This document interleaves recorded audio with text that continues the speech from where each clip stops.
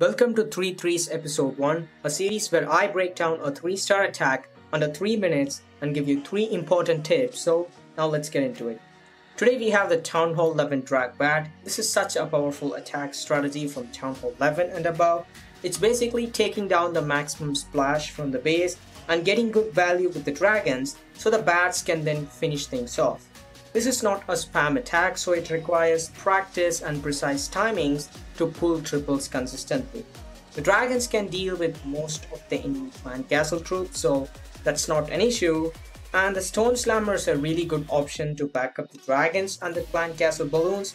They're gonna be taking down most of the enemy defenses, so it's a really good option. You can also go with a battle blimp in some cases, like a Yeti bomb or like an electro dragon inside the blimp. You could do that, but the stone slammer with the balloons are gonna be a really good option compared to the others.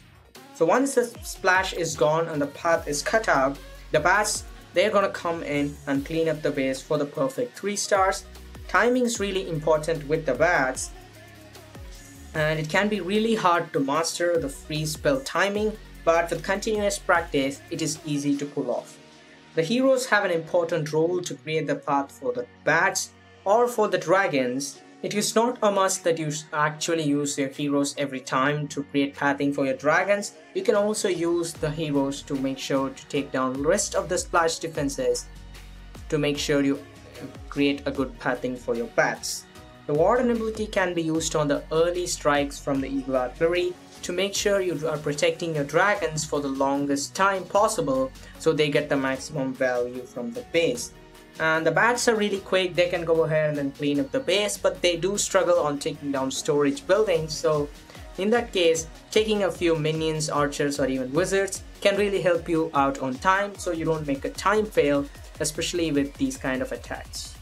So now let's move on to the important tips. Tip number 1. Make sure to funnel the dragons into the base to get the maximum value, and this can be done by using your heroes, or in this case, the dragons themselves can be used to funnel.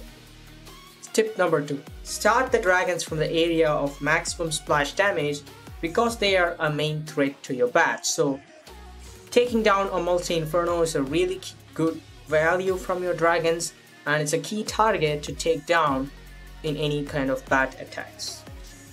Tip number 3. Start the bats when they have a good path to move through the base. A bad pathing can make the bats just split around to multiple defenses and makes it really harder to freeze, rift out splash damage defenses. So